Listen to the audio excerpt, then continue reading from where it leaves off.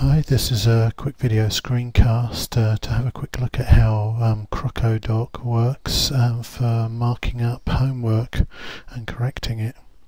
First thing we're going to do is upload a file from my desktop.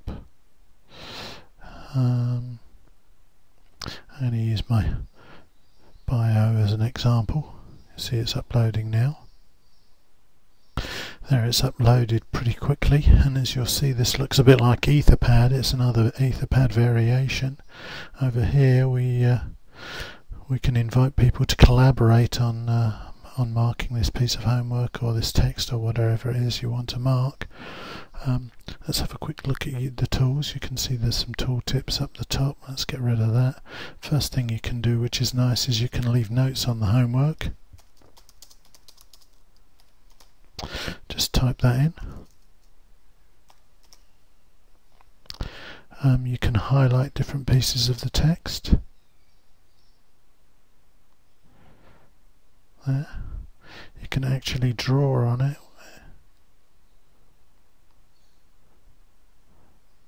You can add in your own part of text.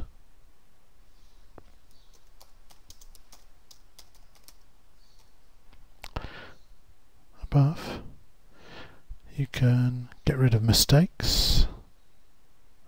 Just highlight the words you want to strike out, and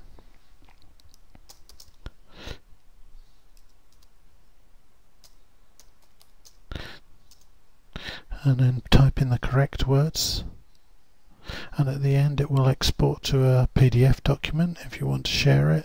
And here down this side we can see there's the whole list of annotations, the different annotations and different corrections that I've made.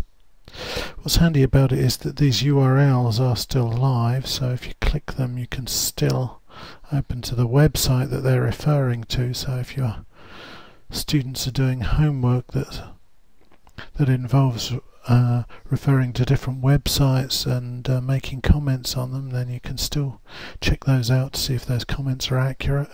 So some nice tools there, and you can add a password, and as you'll see I haven't even logged in yet or signed up, so it's open to use straight away.